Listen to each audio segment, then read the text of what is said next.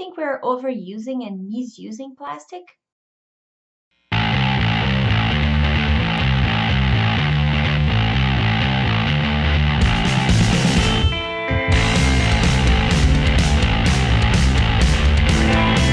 What's up, guys? How's everyone going today? Good? Good? Because I am also as well. So today we're gonna talk about reducing your recyclable. Vanessa, don't you think I do enough already?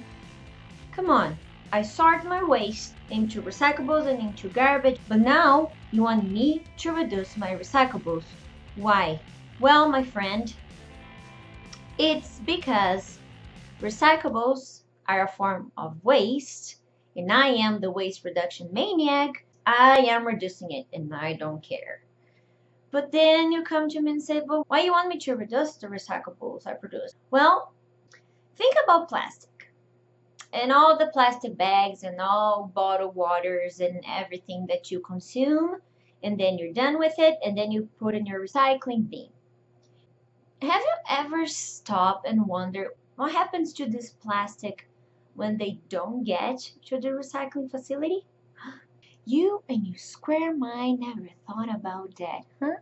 Because on your mind, everything you put to be recycled will get recycled, but flash news for you, you won't. We lose recyclable materials every single time. Hence, plastic everywhere. Bits of plastic, plastic bags, in our oceans, in our forests. So I'm here to open your mind. When you think and square your whole life, when you stretch your brain, when you start critical thinking, that hurts. You know about that expression, right? Ignorance is a bliss. Okay, but this is real life. We are struggling here with our wasteful society. So I want to wake you up on that matter. I'm pretty sure you're tired of seeing those pictures, right?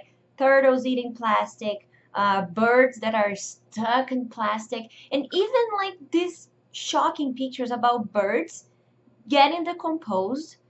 And then when you see they have so many plastic caps from your bottled water in their bodies. Yeah, that's what I want to get into you right now. Because the world we have out there can only be improved when you start moving your fat ass. And I'm not joking. I know this is kind of like bullshit. Oh, let's unite and the union will be the difference. But man, it's actually true. And if you're tired of seeing those pictures, if you feel powerless about that, guess what? I am gonna make you empowered right now to make a change. So I need you to join me and think about the extra plastic you buy towards your day will maybe get into the oceans and the forests. So why bother buying that much plastic, right?